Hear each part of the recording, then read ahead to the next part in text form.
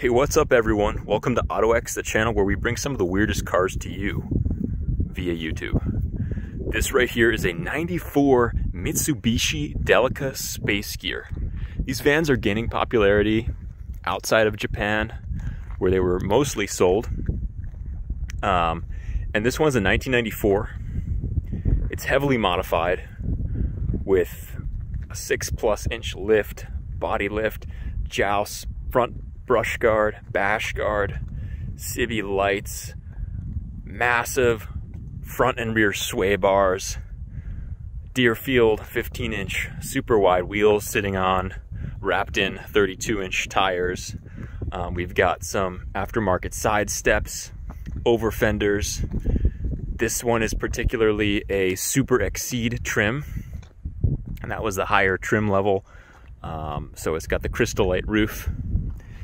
It's got a Terzo rear ladder, joust rear brush guard, mud flaps, LED taillights, all sorts of fun aftermarket features on this one. It sits so tall and high, I don't even know where to begin. This was a one-owner rig in Japan, where it very obviously spent its life a pavement princess. It for sure lived in a garage. There's no signs of wear or tear on this vehicle. It's got some 15-inch Deerfield aftermarket rims wrapped with some Bridgestone Dueler 32 all-terrains. Let's take a look underneath. I want to show you this crazy lift that they've got going on. Some Rancho shocks in the rear as well. Simply massive amounts of work were done. There's a rear diff cover.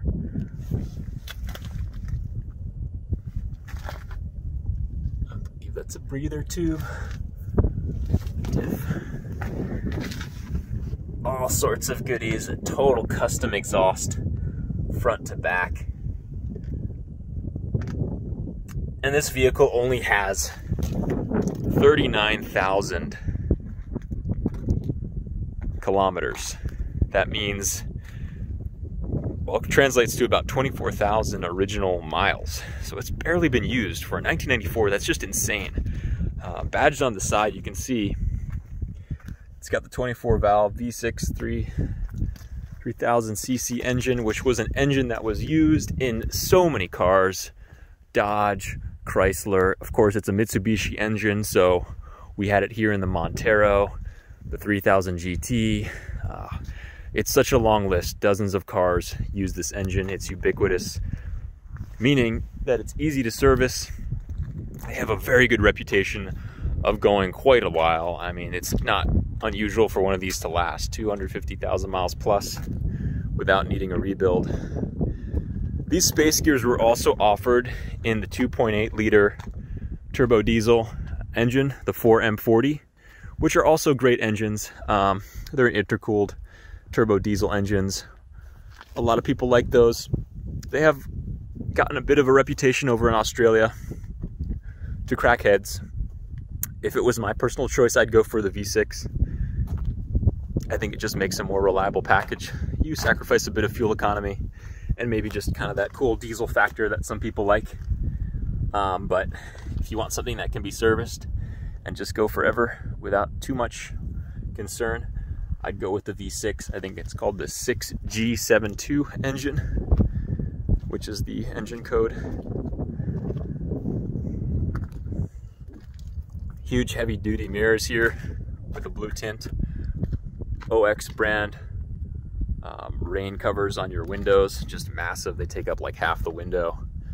It's got this front bib slash deflector, fully adjustable here with these two bolts and two more on the other side, and then you even have another one stacked on top.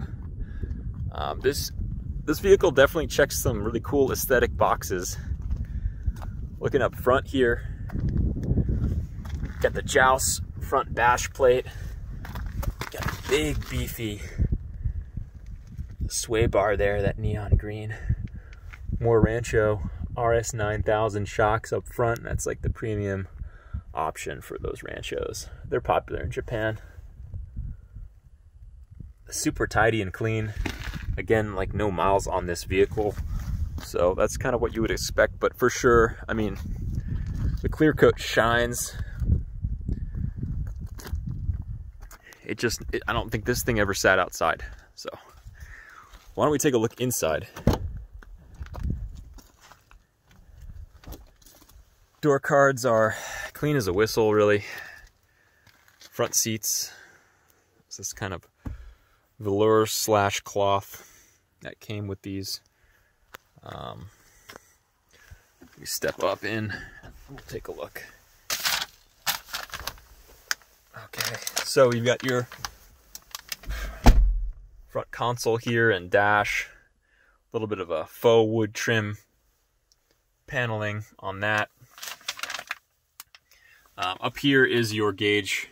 You've got a thermometer, a compass, vacuum gauge, as well as battery voltage gauge. Looking down here, little storage compartment, 2 switches. I'm not sure what they do. We haven't figured that out yet. Ashtray, cigarette lighter. Looking down, here's your transfer case shifter. 2 high, 4 high, 4 high, low. Sorry, 4 high lock center, 4 low lock center. This has a center locking and unlocking differential. This is your climate control. It's all automatic. Very nice interior here. Got your parking brake with a faux wood handle. It's been fitted with a really nice aftermarket Momo steering wheel. This is leather wrapped and wood. It's an automatic. We've got some aftermarket pedals here, just some beefy stuff. Up here you've got your controls for your rear sunshades and your front sunroof, which again has a super duper big visor deflector on the outside. Looking at the seats, these have fully adjustable armrests, which can lock in several different positions. Let's take a look in the back here. You've got your rear passenger climate controls there, which gives you AC heating and all your different mode options. 2 cup holders. Ashtray right there. So this is a crystal light roof, which means you've got these 4 power shade sunroofs in the back. 2 captain's chairs followed by a 3-seater in the back. These are all wrapped in some nice vinyl seat covers. And yeah, you've got your big overhead light there.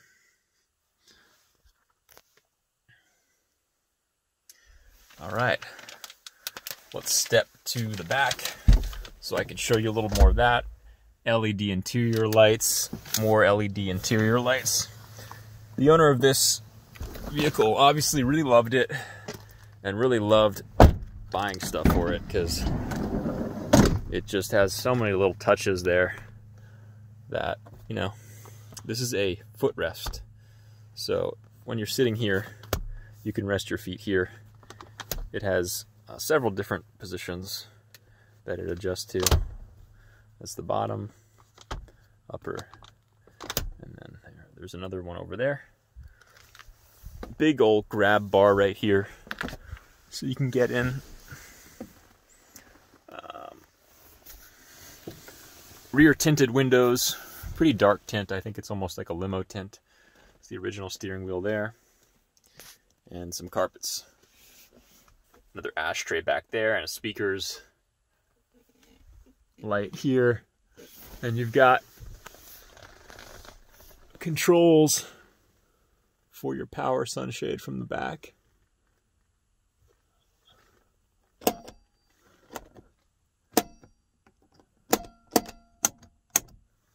Some more lighting options. So sitting back here feels very luxurious. My feet My leg room is very plentiful, and it's just a nice old feeling. I feel kind of like I'm in a limousine that's just capable of going anywhere. It's a pretty cool feeling. These space gears are really growing on me. We don't bring a lot of them in over at Ottoex, but we brought this one over for a customer, and I think we'll definitely be bringing a few more. This one is really sweet, and it's going to a good home. So, oh, these seats also rotate to face backwards. Let me show you how that works. So you just push this thing, or sorry, you pull that up, and then do one-handed like that. They lock in this position as well as the rear-facing position.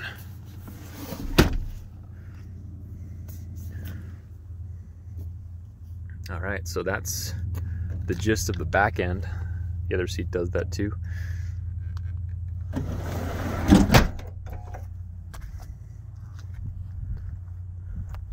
Why don't we start up the engine so you guys can hear what that's all about? And maybe I'll even show you under the hood. This isn't a two-tone gray-green. A lot of these came in this two-tone. It seemed to be the more popular choice, but I have seen them in black, full gray, white, even red. Not too many other colors. So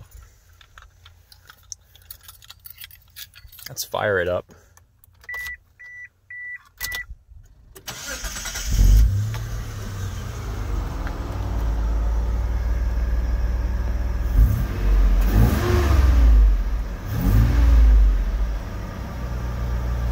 Right here is your indicator for what drive you're in. So too high would be rear wheel drive, and then the indicator lights display over all four wheels when you're in 4.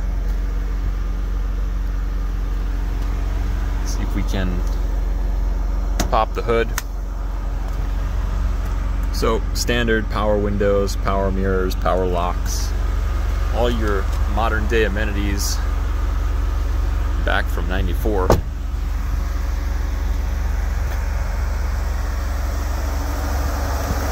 So this bumper actually is in the way of the hood. So it slides forward like that, which then allows you to open the hood up.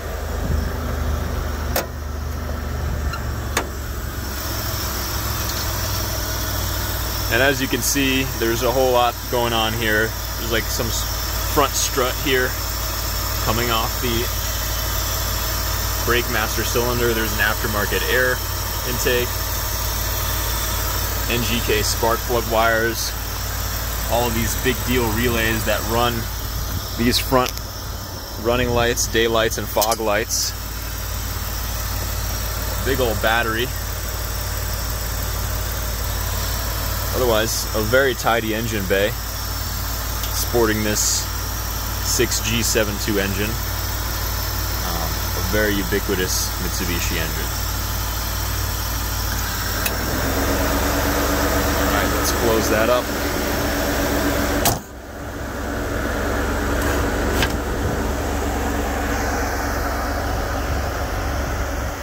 Yeah, so maybe we could take this thing for a spin, get some driving footage.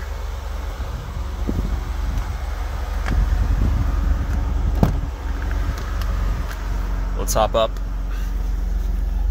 into the cockpit.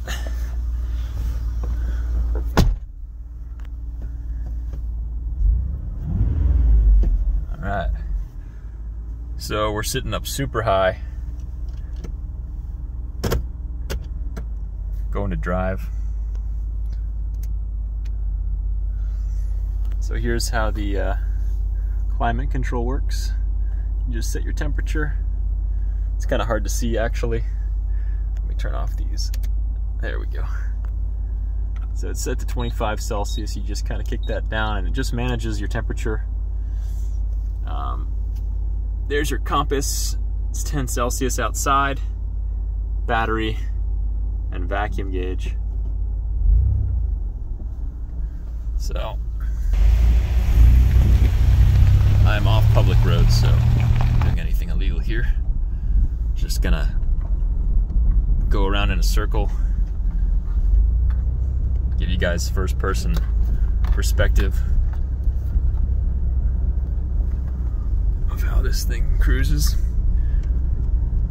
There's hardly any body roll, most likely due to the massive braces, struts, and front and rear sway bars that just make this thing really steady on its feet. I was very impressed with that. Cruising down the highway, even hitting any banked turns, you're just gonna be right up where you want to be.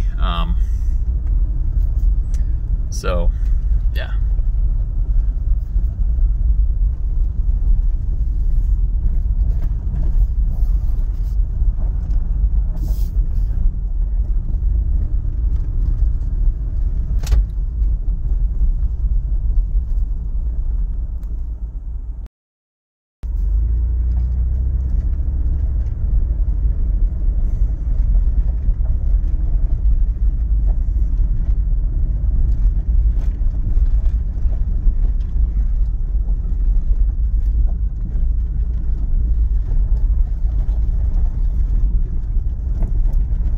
So that concludes our cruise.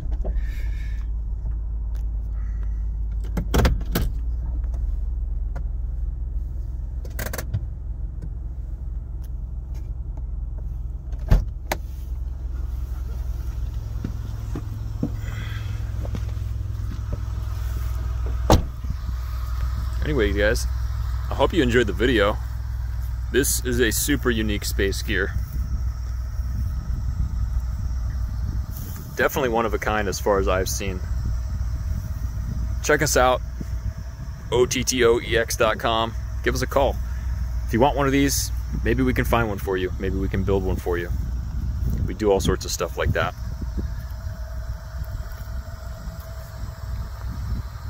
Anyways, thanks for watching. Feel free to give it a thumbs up, subscribe, ring the bell if you want. Thanks again, guys. Stay tuned for the next one.